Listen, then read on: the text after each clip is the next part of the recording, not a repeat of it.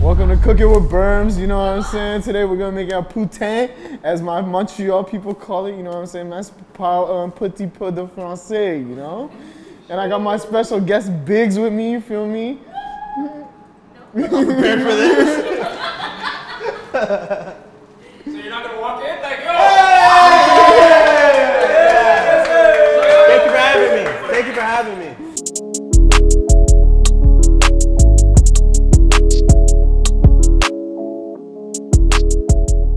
Hello everyone and welcome to another episode of Rest of the Rack. My name is Biggs and I'll be your host today. Rest of the Rack is a show where we eat incredibly dope ribs and talk to even cooler people. Today, our guest is 5'10" point guard out of Scarborough, Scottie Pippen himself, the DJ, the storyteller, the selector. It's Berma!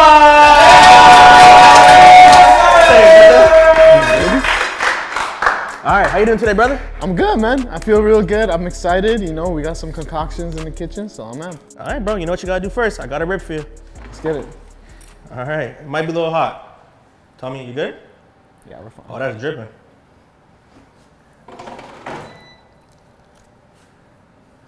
That is very lovely. There you go. That's what I love to hear. Let's give it up for Berma one more time. All right, so today we're gonna be making a poutine. I know you say you like to get crazy with your poutine, so we got you, we got you. We got our cheese curds. We don't do shredded cheese on poutine. If it's shredded cheese, it's not a poutine, it's cheese fries. I agree. Thank you.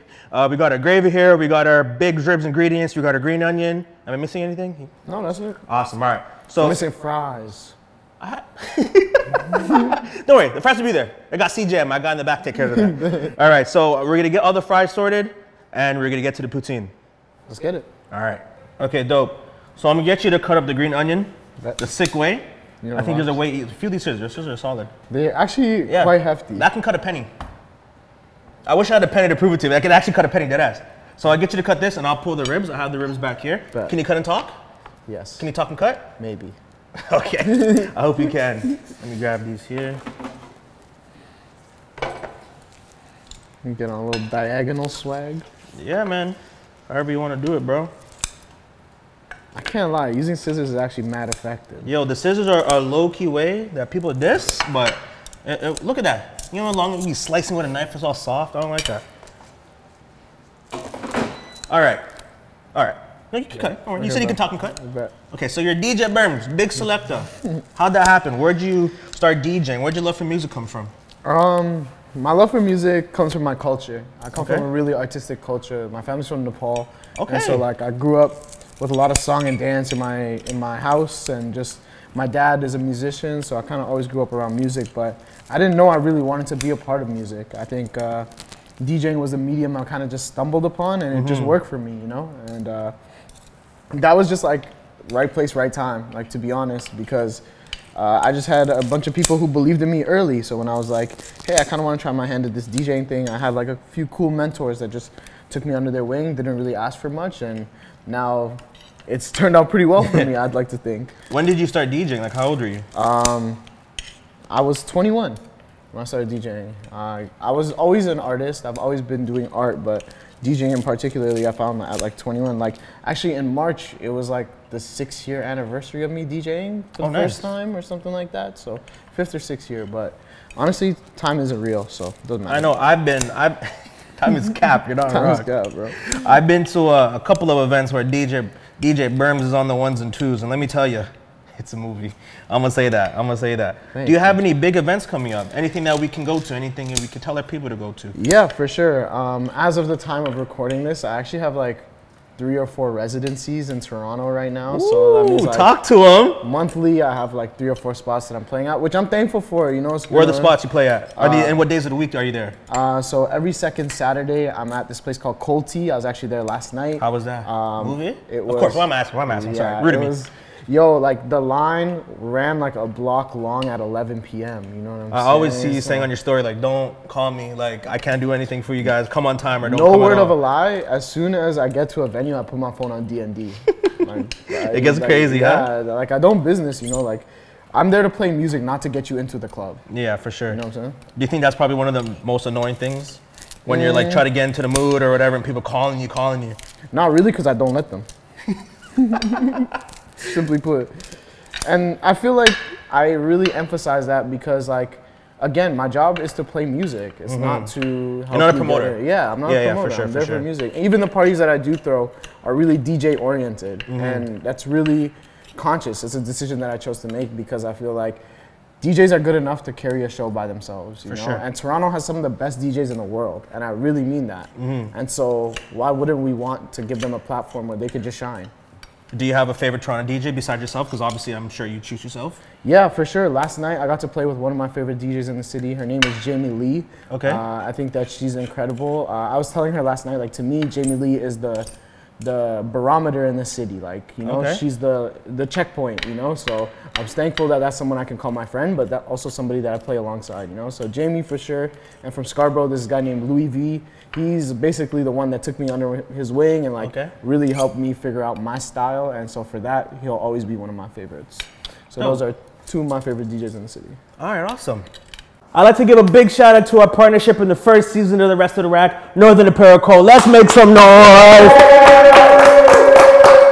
Northern Apparel Company, they make the best quality luxury blank goods for you and your brands. They offer a sustainable approach to reducing textile waste and reducing the effects of fast fashion. If you're looking to start a brand, if you want premium quality blanks, look no further. No need to go overseas when you can get everything handmade in Canada with Northern Apparel Company. Looks really good, by the way. Scissors or knife from now on? I'm gonna still use a knife. Oh, you're crazy, bro. But you see how easy that was? Not for everything. I think this converted me to scissors for certain things. Yes, for certain things. Yes, yes, yes. All right, so I know you wanted waffle fries, or as the professionals call them, lattice fries. I would never call them that in my life. How do you spell lattice? Lattice. Lattice. Okay. Spelling Bee Champ, 2007. Yeah? No. All right, you can take your fries out. They should be blessed. Yeah, yes, sir. Give them a little shake. Pause. Hold on. Here, hold up. I'll use a spatula. Did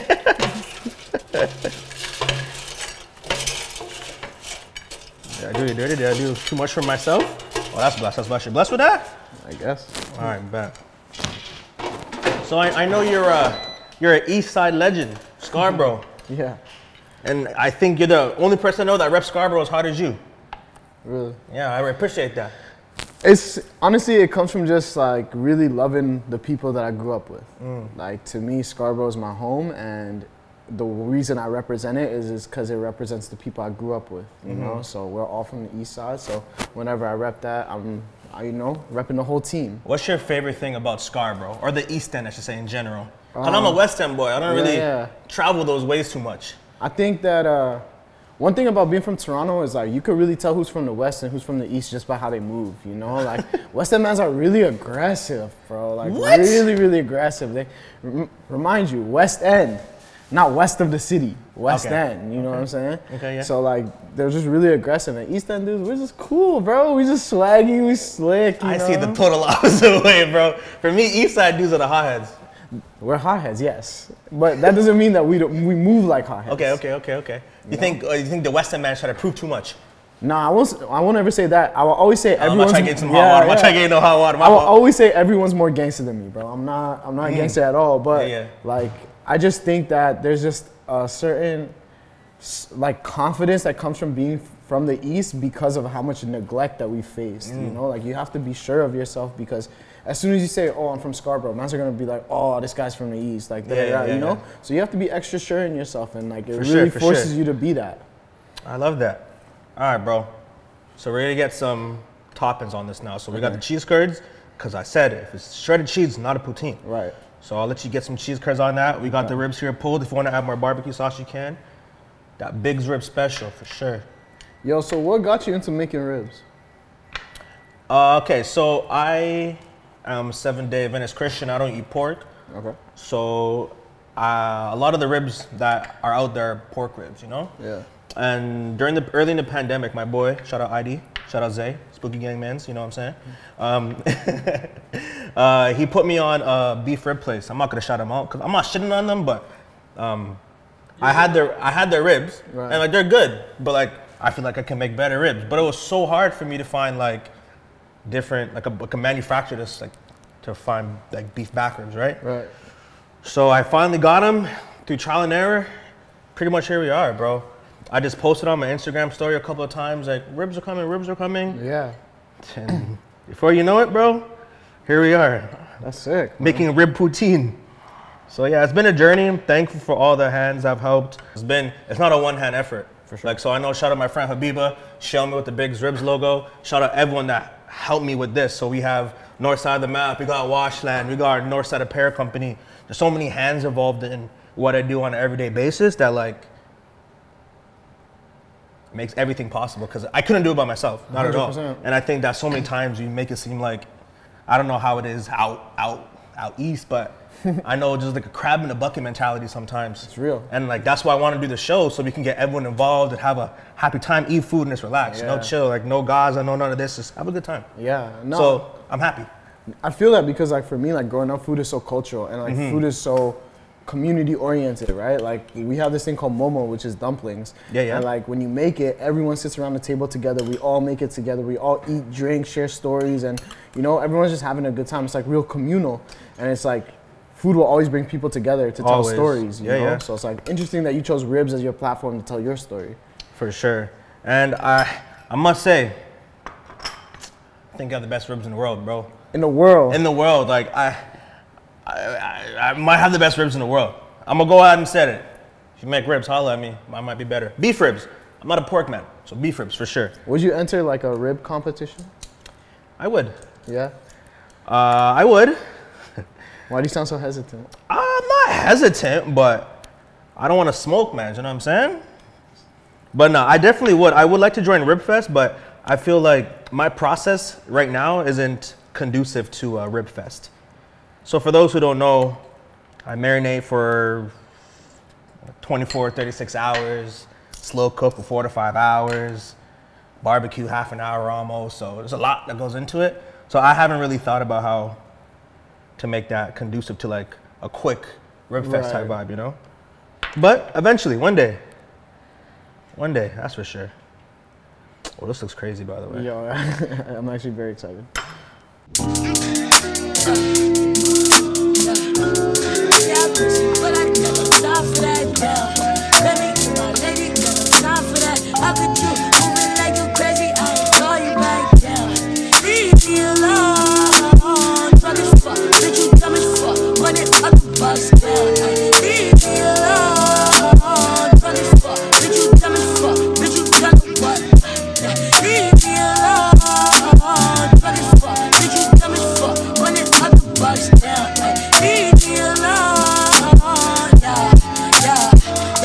All right, so before we dig in, I know that you've done some playlists or mixes. Yeah. I know you're indifferent. Yeah. So do you have anything coming up, anything we should be looking out for?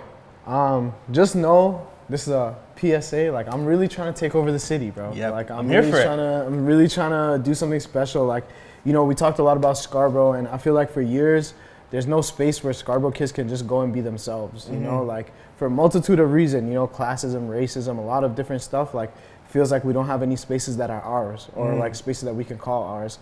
So my goal is this summer, just provide spaces where even if it's for a night, like my people feel like it's their night. You know what I'm saying? I love that, bro. Like, that's sort of what I'm focused on for this summer. And you know, of course, Caravana. We you have a Caravana lineup set up already? I got some stuff in the works. Okay. You know what I'm saying? So I'm excited. And like last night at Cold Tea, like I debuted my own drink special at the. What's your mix? It's a rum and ting, so it's called the rum and ting. The ting goes crazy. Yeah. So it's like it's the Berma special at Cold Tea now. So it's cool, man. Like, so there's a lot of stuff going on. So I'm excited for bigger and better, but I'm also enjoying all the moments right now while they're happening. You have to. So I know you like mayo on your poutine, so that'll also be the Berma special because that's crazy. So I get you some mayo quick. And I like ketchup on my poutine. Where my ketchup at? Man, supposed to do my ketchup. Yeah, I got you. I got Odell hands. Oh, it's okay. That's what makes great television. That's okay. That was a horrible toss. But if my hands touched it, I caught it. Bad toss. That's a bad toss. So let me see what you do. Oh, you go like that. Yeah, bro. You're nuts. Why? You just put a little dollar? Nah, I mean, I do the same thing with ketchup, though. What? You try to use ketchup? Or try to... No? No? Okay. Thank you. All right, so... Cheers, brother. Yeah, bro. Thank you for having me, fam. Oh, for sure. Oh, I should have a fork. What the fuck am I doing? That's all good. No key? I'm gonna try that. I'm gonna go outside my comfort zone today. I'm telling you, fam. It might be kind of crazy. Okay. Oh, wow. Oh, wow, okay. I can tell you have not done that before. What the heck? All right. Get some ribs on that bad boy.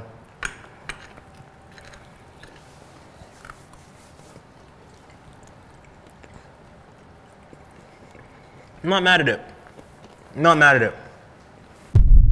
Apparently these bozos messed up my sound, but you know what, it's all good, because I'm going to take this opportunity to shout out the beautiful, beautiful place of Scarborough. That's probably the greatest place in the world. You know, if you look up Disney's inspiration when he was building the theme park, or you look at Wonderland's original blueprints, you know what they studied? They studied the great East End of Toronto, Scarborough to the world. So while I have your attention, I just want to say RIP to the STC hot air balloons. Scarborough is the greatest place on earth. And shout outs to BIGGS for having me. Shout outs to BIGGS Ribs and the whole family. Hopefully next time they won't mess up my audio. But you got bare video of me looking sweet in a trucker hat. And to say I don't really wear trucker hats, so I'm surprised that I look so good. Anyways, y'all, my name is Berma. So you like that so good? Well, that silk? Yeah. Oh, silk. Okay. All right, so before you leave, I'm gonna get you to give a recommendation. It could be about anything. It could be about, it could be like a career advice. It could be TV. It could be anything. My recommendation for you at home watching this is go to your favorite artist's discography and go listen to the same album that they made when they were your age. So if you were to do that, who would you pick? I did that recently, and I listened to Jay-Z, who released Reasonable Doubt at 26, which is the age I am, and then Drake.